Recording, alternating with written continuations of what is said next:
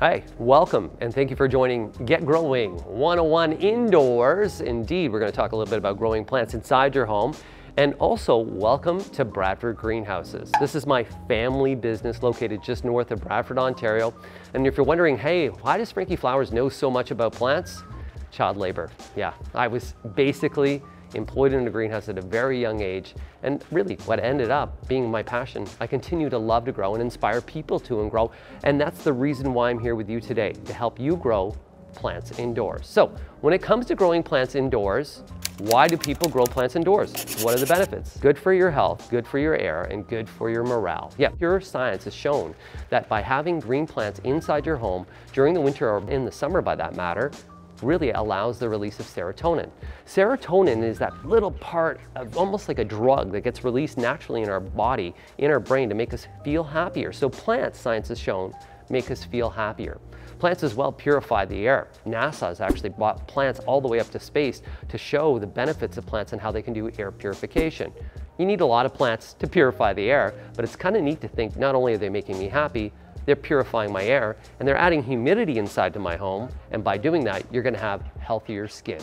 So those are the reasons why you wanna grow plants indoors. Now, somebody that's watching right now says, hey, I'm a plant killer. I'm a plant killer. Okay, everybody out there has killed a plant if you've grown a plant. Amanda, have you killed a plant? Yes, I got really bad gnats. I know we're gonna talk about it. Right, Frankie, you have taught me a lot about plants over the years, but I still kill plants with kindness, and this time I didn't kill my fiddle leaf fig. No. Instead, I managed to overwater her to the point where she was infested with gnats. Yeah, bad gnats. You don't want bad gnats.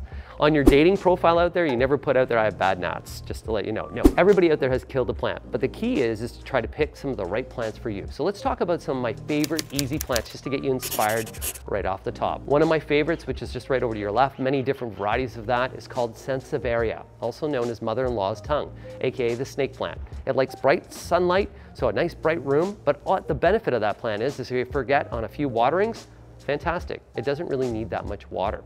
Another great plants that are out there are the whole family of succulents. Succulents are easy plants that can just be right on your desktop, right there beside your computer. There has been some people out there saying that if you have succulents or cactus around your property, or around your home that is, that they will take away from different waves that are coming from your computer. No science to that, just let you know. There's no science to that, but succulent, an easy plant that doesn't need that much water as well. Another great plant is what's called Zamifolia, also known as the ZZ plant. Very easy to grow, even with a little bit lower light.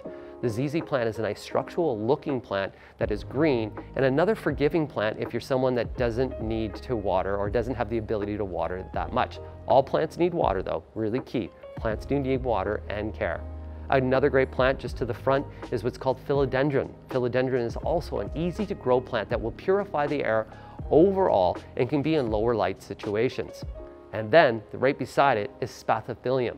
Spathiphyllum, also known as peace lily, is a fantastic, beautiful plant for low light areas, meaning maybe an east or north facing room. We're going to talk about light in a little bit of time as well, but that's an easy plant for you to grow. And then finally, one of the plants out there that I think every home should have is aloe vera. And the reason why I think every home should have aloe vera is that it's not only is it easy, it's also a medicinal plant, meaning that if you get a cut, a scrape, and or a burn, you can use that plant to kind of heal those wounds. So those are the plants that are out there that I think you should have in your home. Now some of the plants I want to tell you that you need to be aware of, and that is right over to my right, which is called Dieffenbachia.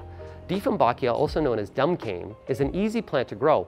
However, it is a plant that could cause harm if a child was to eat it, a cat was to eat it, a puppy was to eat it.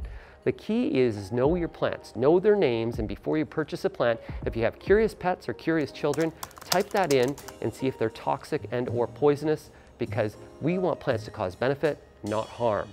Another plant that I want to make you aware of is really the palm. The reason why I want to make you aware of palms is they're beautiful plants.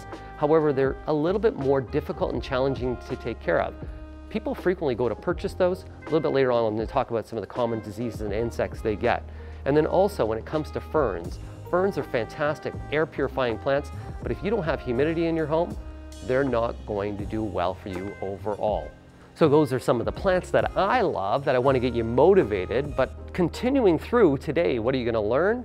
Well, you're going to learn about what are the common diseases out there, how to successfully grow a plant indoors, and then also repotting, and also how I can create free plants for you. So if you're ready and you want to take the adventure, let's get growing.